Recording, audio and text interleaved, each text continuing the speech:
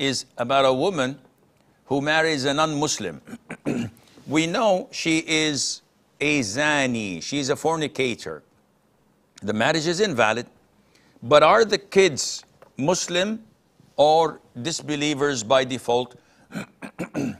The rule of thumb among scholars is that the child follows the most honorable of the two religions.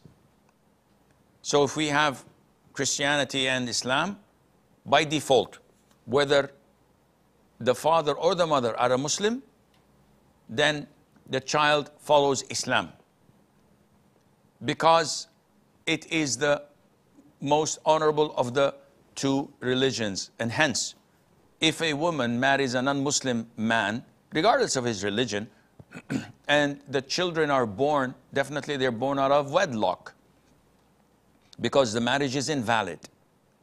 But they are still considered to be Muslims and treated as Muslims, and Allah Azza wa Jal knows best.